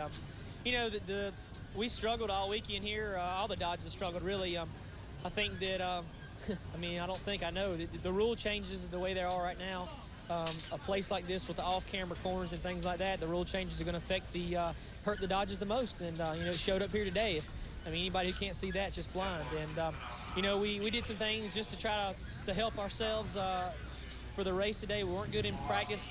Qualified, you know, 10th, but wasn't a very good qualified by us, but it was the fastest we've been the whole time since we've been here. So we did some more things just to try to help it some more, help it turn better, and try to keep that nose on the ground. And, you know, it just hurt us. It made us way too loose. We were loose getting in the corner and loose all the way off the corner. And, you know, after you start with those 4 fresh tires, you know, 2 tires just won't fix it. Any kind of adjustments we made in the pits wouldn't fix it either. So we just had to fight it and struggle all day. On the practice day, Scott, you got out of the truck and Ted got in there, Ted Musgrave, your teammate, to see if it was any better, and he got out and said, there's no way I can drive that thing. So that probably helped your mind out a little bit to make you think that you weren't going crazy, right? Well, it tickled me a little bit when when Ted got out and he said it scared him, because he said he couldn't believe that we hadn't put it in the wall before then. So, you know, it's just, like I say, we just, he struggled also, I struggled all day, but, you know, like I said before, I don't mean to harp on it. I haven't been one to speak up very much this year, but, you know, they need to do something. I know we've had success with the Dodgers this year, but places like this where it really hurts, it makes it, you know, it makes it a handful for any driver to drive, and no matter, there's no change you can make to fix it, just need a rule change. Well, Scott Riggs with 5 victories this year, but a tough day today at Nazareth, but one guy had a pretty good run. That's Billy Bigley, and he's with Amy. That's right, Ray, and I enjoy it when we have time to talk to people like Billy Bigley. Isn't it nice to finish a race? Yeah, Amy, the last couple weeks it's been pretty tough. You know, we've just had a little bit of motor problems, and, you know, Doug and Bill and all the guys, Tim at the shop, they did a really good job. You know, they got us a piece that was consistent, and it ran all 200 laps, and we're tickled to death with that, and we made the right calls in the pits, and I didn't bounce off the wall like a lot of guys did through the dog leg. Well, Billy did a really good job. He brings home a 7th place finish, and it's nice to see no engine troubles for him during this 200-lapper. Indeed, back in-house with their engine program. Great run for Billy Bigley, and a tip of the hat to Doug Wolf, in-house Spears Manufacturing Engines. Bigley gets his 2nd best finish of the year, equals his 2nd best finish of the year. Let's check in with Amy, who's with our new points leader, Joe Rutman. Well, you won the musical chairs, buddy. You're our points leader now. we firmly got our butt kicked. You know, hats off to your husband, and the 99 was running real good. And it's just obvious right now that the Fords is way up on us, and I just hope we can't perform in the, you know, mid pack like that. I don't know what we threw everything at it over the weekend. We just never did get going. Ted was struggling, and obviously the 2 was struggling, and so I don't know what we're going to do. We're in a heap of trouble right now. Well, you know, there was some trouble. You guys came down, made that pit stop, and then boom, the caution comes out. So that really puts you guys back, and you have to be proud that you rallied all the way back up to a top 10 finish. Well, I mean, you got to hand the guys, you know, in the pits, you know, they dug real hard and made good fast pit stops is what kept us there. But, you know, even if we'd run a flawless race, 7th or 8th would have been probably the best we could have done. So, you know, based upon what we did early in the year, you know, that's a big letdown to us. And to win the championship, we can't run like that and win the championship. So it's just a matter of a race or two, and we won't be in the chair. You know? Well, I know that the other 2-point contenders would have been okay with having a 9th place finish for a bad day. But Joe, you got the points lead. You won the musical chairs, buddy. Good job. And Rutman is first in points. Ford, that Ford in particular, first in this race today. And coming up next, How about the Indy Racing League St. Louis Indy 250 from Gateway International Speedway? Bob Jenkins and company coming up at the top of the hour. Bob, action coming up at the top of the hour from St. Louis. Now, our news here for the NASCAR Craftsman trucks. Next stop at Richmond, Busch is back. We're talking about 16-year-old Kyle Busch. Corelli in a Dodge. Rick Corelli won at Richmond a year ago. He's won in a Chevrolet and a Ford, but he's never won in a Dodge. Maybe driving for the Petties. And how about Kevin Harvick going for the hat trick, trying to win in trucks, Busch, and Cup in the same weekend? Let's check in the pits again with Ray. Well, Jerry, we caught up with John Wood, who had another top 10. Sixth place finish today, but this is a pretty wild racetrack. What'd you learn out there today? I learned a whole lot. I learned it. I kind of like this place, but then again, I dread coming back. It's a mess. It's actually really challenging. It's almost like a road course because all three corners are so much different. But we really had a great run, and to finish sixth and for Biffle to win, that's an outstanding job for the team and for the Eldon Office Supplies people and Jack Roush Racing. Great day for the Roush Company, including John Wood with a top 5 or 6th place finish, Jerry. Great run for John Wood. How about naming the only driver to win in the top 3 NASCAR divisions in the same year? He won in trucks, in Busch, and in Cup. Who's the guy that's done it? We'll tell you in just a moment. Year, how about Texan Terry Labonte, who won at Richmond in the trucks? He'd already won in Busch and Cup back in 1995. Let's check in with Amy. Well, our highest finishing Dodge is Ted Musgrave. Ted, what are these Dodges lacking here at Nazareth? Everybody will scream front downforce. You know, the thing is that Nazareth is off cambered, and you got a hill in the backstretch back there, and the air just kind of piles up underneath them and gets really, really bad. So best in class. That's all we could do for today. You know, the Fords just got everybody. The Chevrolets couldn't even hold a candle to them too. So maybe Greg will go back home now. Well, Ted finishes 8th, and the highest finishing rookie was Ricky Hendrick. How does it feel to be a top rookie here at Nazareth? Pretty good. You know, Team GMAC was up front. Silverado. You know, it wasn't such a good day for Chevrolet, but it was Chevrolet's race, and I hate that a Chevrolet couldn't win it. You know, Ford had to pull it off, but it wasn't, you know, not bad for our first time here, and we'll go home and regroup and head off to Richmond. All right, and Ricky Hendrick now spices back up that Rookie of the Year points battle. Thanks, Amy. And speaking of Richmond, the NASCAR Craftsman trucks will head to Richmond International Raceway on Thursday night. September 6th will be on ESPN2 that night. Our live flag-to-flag coverage from Richmond International Raceway. It's the Kroger 200, and we told you that Rick Corelli may be in a Dodge by Petty with Mark and Timmy Petty, sons of Maurice, involved. Kevin Harvick back in the NASCAR trucks, trying to do what Terry Labonte is the only other driver to do, and that's win in all 3 divisions in the same year.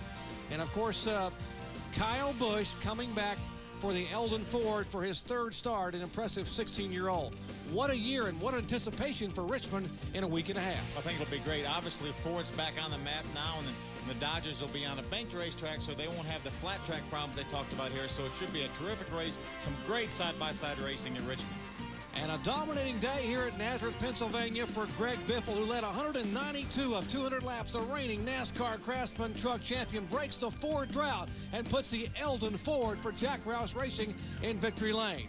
For Ray Dunlap, Amy East, and Phil Parsons, I'm Jerry Punch. Once again, congratulating Greg Biffle on his win in today at Nazareth, Pennsylvania. Remember, September 6th, we're under the lights at Richmond International Raceway. Coming up next, Indy Racing League action from St. Louis, Missouri. This has been a presentation of ESPN, the worldwide leader in sports. For more, log on to ESPN.com.